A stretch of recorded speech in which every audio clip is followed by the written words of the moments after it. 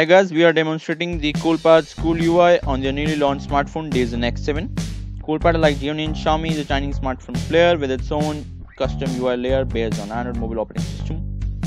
CoolUI is what they call it, is based on a similar idea compared to MIUI and Amigo with no app drawer and the home screen all along for the application as well as widgets. Although the CoolUI provides an option to switch back to the traditional looks with the app drawer and the menu buttons, just in case someone prefers it. The icons and overall color scheme has been kept different to make it unique from the other two. Although it rolls down to the same idea, it do features an application called Themes, which support themes which is there on other two as well. And also an customary app cleaner, which allows the applications to fetch in the RAM. It has an rock wallpaper application to change the colors of wallpaper with a single tap.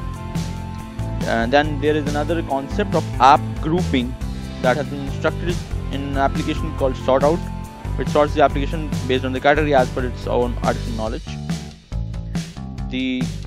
But what we would really like is a solarized or a dark theme for the system UI, overall system UI, just like Xiaomi has implemented in its latest update to Amigo.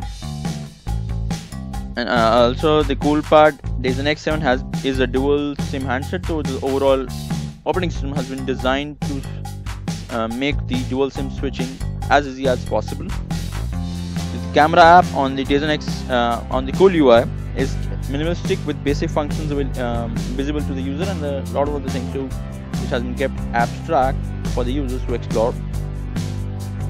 The recent menu on the CoolUI has been developed a whole lot different from the other two, with the app screen along with the RAM consumption and notification toggles on the same view. The on-screen buttons in the CoolUI has been designed to accommodate maximum space with hiding them and making it available for more viewing things. Overall the UI is good, but we would probably sometime later with the Android Lollipop update. Thank you.